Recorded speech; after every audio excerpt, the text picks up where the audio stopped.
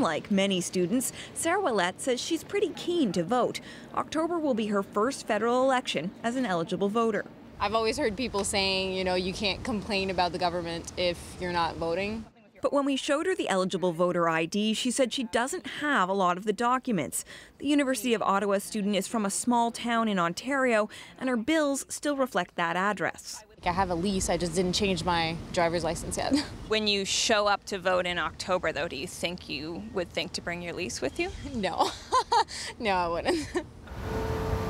Today at this courthouse, the Canadian Student Federation and the Council of Canadians are trying to get the rules changed, particularly one big piece. They're upset about a new law that says voter ID cards can't be used as proof of address. In a country like ours where we have people, young people at universities without that proof, seniors in residences that don't have addresses, their home addresses anymore, First Nations who rely on the vouching system and so on, it's just a way of saying you people don't matter. But the message to voters is clear.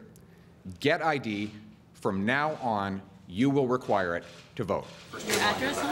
The rule is part of the new Fair Elections Act. The government argued the information on the eligible list of voters, which generates the voter ID cards, isn't reliable, citing a 1 in 6 error rate. They also point out there are 45 authorized forms of ID.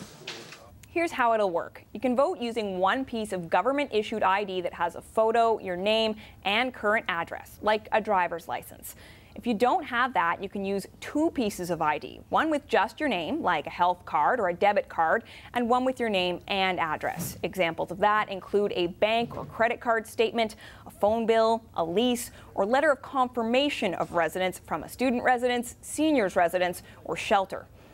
If you don't have any of that, you can bring 2 pieces of ID with your name and someone who knows you, votes in the same polling station as you, and has all of their ID. And that person can take an oath attesting to your address.